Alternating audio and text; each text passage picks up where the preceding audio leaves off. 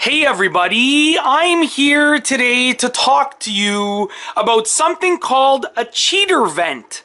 Now, a cheater vent is also known as an air admittance valve, and I'm here today to show you what it looks like and talk to you about what it does and its function, its purpose, and so forth.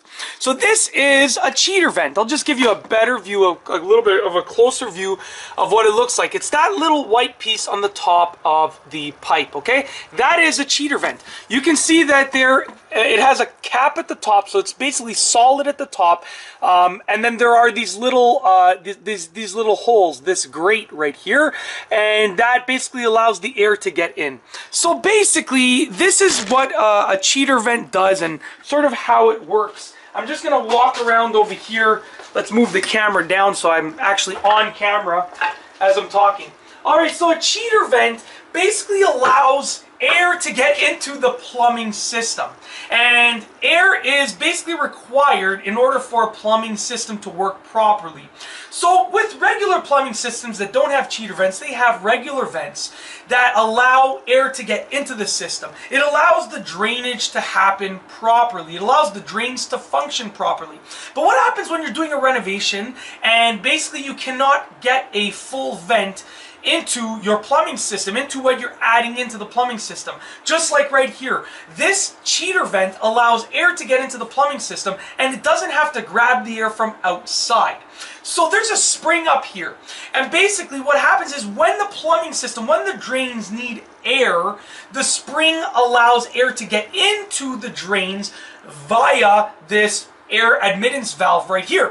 When the plumbing system does not need air, the spring causes the lid to close. So basically it only allows air into the system when the system needs it, when the plumbing system needs it. If this cheater vent didn't have that spring, then what would happen is all of the sewer gases and all of the nasty smells that come from the sewage system would be escaping into the house via this pipe right here. But the spring allows the cheater vent flap to close whenever it is not requiring air. So basically only when the drains are in use and are requiring air, that's the only time that this vent will open up and allow air to get into the system. And basically when air is not needed, the flap closes and prevents any sewer gases from escaping into the house.